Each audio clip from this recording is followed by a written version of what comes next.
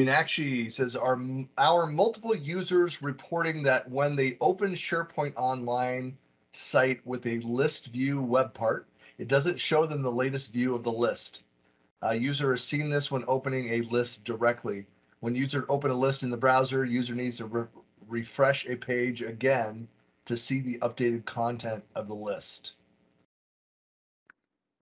Well, I think there may be two things happening there. The first thing is what is the default view of the list? Because each person can change their view of the list to whatever ones are available, or even create their own if they want to.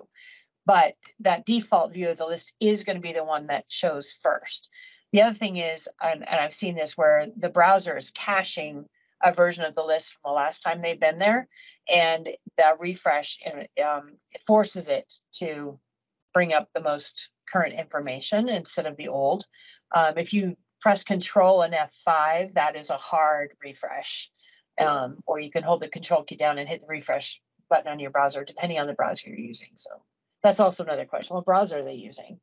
I know that Firefox sometimes isn't the best at keeping up to date with the Microsoft technologies like Chrome and Edge, of course. So, what about I don't know if anybody has any other ideas. I only use the Brave browser because of all the crypto stuff that I do.